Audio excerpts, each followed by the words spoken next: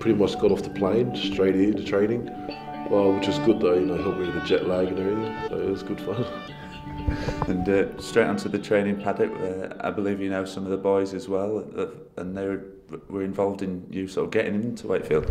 Yeah, I had spoke to like Dean Collis plays here, Paul Layton, and Pori and Tim Smith, and I've all played with him at Cronulla and Para.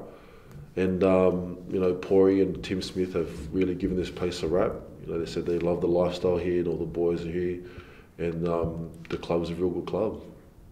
I guess it's you can see by looking at the stand behind you, it's a real sort of a tight-knit town that get behind the club. Is that something you've sort of experienced before, this sort of close community? Not like this though. Like to have the whole town behind, like the Wildcats. It's a real good feeling, like you walk down the street, people are like saying hi and everything, real friendly feeling here. So yeah, it's pretty good. And just give the Wildcat fans a bit of an idea of what the sort of player that they can expect to see lining up on the part behind you. A real physical kind of player. I really don't like taking a step back, and really competitive. And I don't know if I can match Pori getting sent off this first game, but I'm willing to have a crack and to do what's necessary for the team. I believe you've played wing before, played in the backs. Is that something that you go back to? Is that, or are you essentially a forward now? I still got some speed. I think so, but I never really liked playing wing. I didn't really get a lot of ball out there, so I like to play the forwards. I think it's my game. Yeah. Coming over, you've already been into one training session, fit for the weekend, so you could be in the mix and in that pack for the weekend by the sounds of things. Yeah, so I spoke to the coach. He said I'll probably get some game time this week, and I was looking forward to it. He told me before I came over, so I've kind of got my head around it. So yeah, just hopefully look for good fun. You'll be running out in a debut contest against Castleford, the close rivals, at Magic Weekend at Manchester City's ground. It'd be quite a debut. Yeah, so everyone's talked about Magic City, said it's like a really big thing over here. All the teams playing at one stadium, especially against our rivals. So we're looking forward to that. It's kind of a good way to debut in the Super League.